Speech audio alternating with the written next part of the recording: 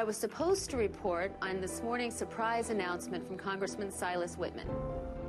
He's running for governor. Yeah, working hard to pass himself off as the family values candidate, when in fact he's been having an illicit affair with a certain New York City anchorwoman.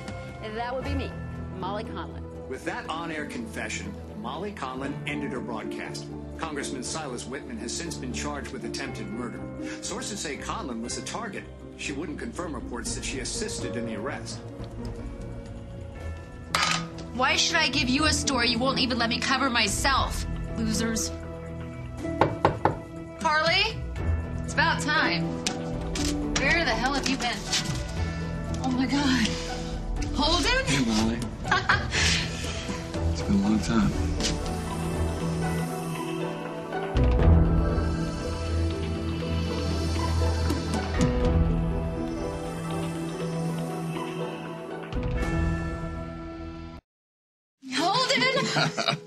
Oh, my God, I can't believe you're here. What are you doing here? Carly asked me to come keep an eye on you. Where's she? Pittsburgh, I think. Chasing Jack. You're not too disappointed, are you? Are you kidding me? It is so good to see you. You too. Oh, my God, I'm barely dressed. I didn't notice. Oh, you better be lying. Come in.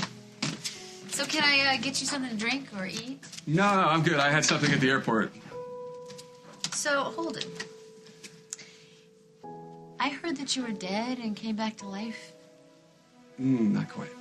Well, I'm really sorry I didn't get in for your funeral, but next time, I promise. I'll hold you to that. So Carly called you to babysit me? She told me about what happened on TV, how you nailed that congressman. You made the Oakdale News? Well, you are a New York news anchor. You're big time, Molly. Which means Abigail will see it and be disappointed in me yet again. Abigail would never hold that against you. I know you're just saying that, but thank you. You didn't do anything wrong. Yeah, except sleep with a married man and freak out on TV. Okay. Maybe that. I really appreciate you coming here, I really do.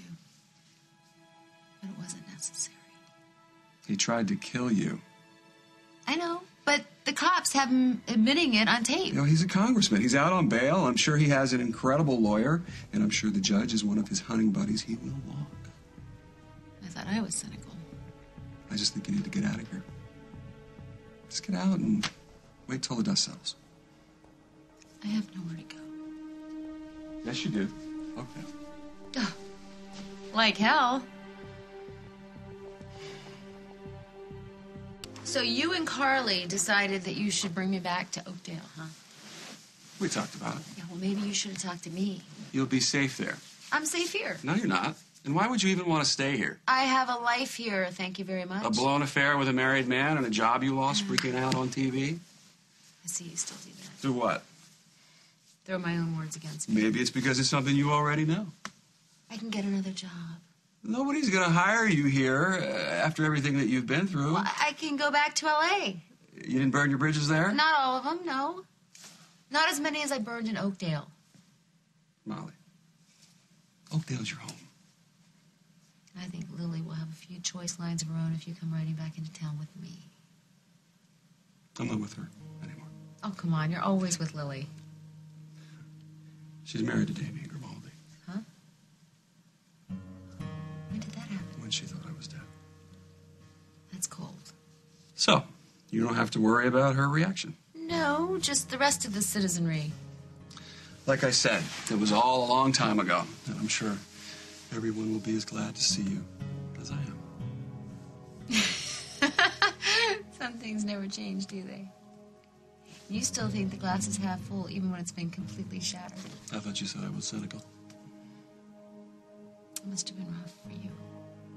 Coming home from an ordeal like that to find her with someone else, especially him. I'm dealing with it. Yeah? It looks to me like you could use some looking after yourself. So does that mean I don't have to carry you out to the car? I'll go willingly, Sheriff. All right. Go get packed. Put some clothes on. Yeah.